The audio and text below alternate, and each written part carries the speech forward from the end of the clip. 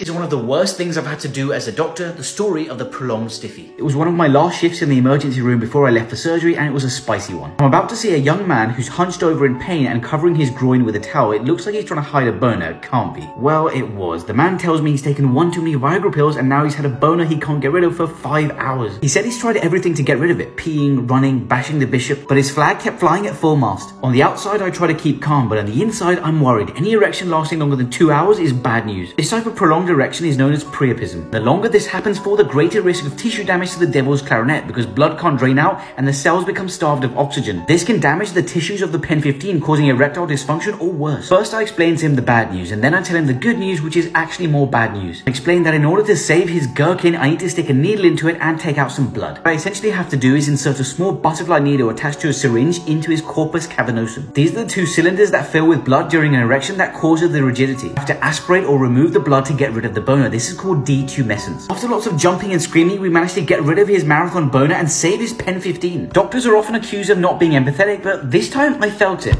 Maybe not as much as him.